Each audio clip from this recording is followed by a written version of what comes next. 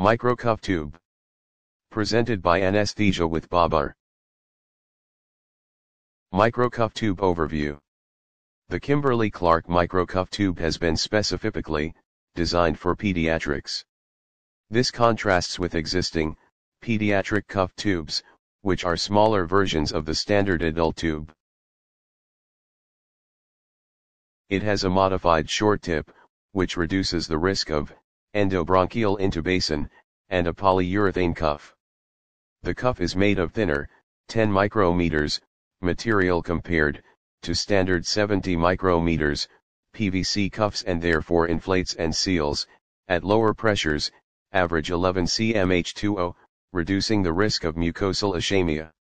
When inflated it has a smooth surface, unlike PVC cuffs, which can wrinkle, and therefore increase the risk of aspiration.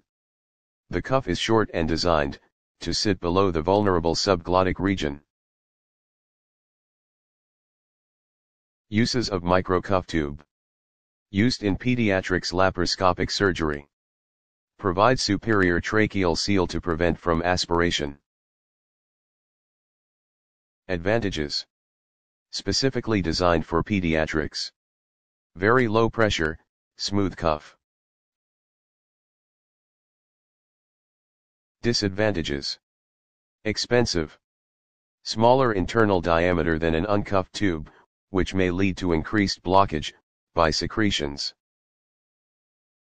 Watch, like and subscribe my YouTube channel for more presentations. Thank you for your support.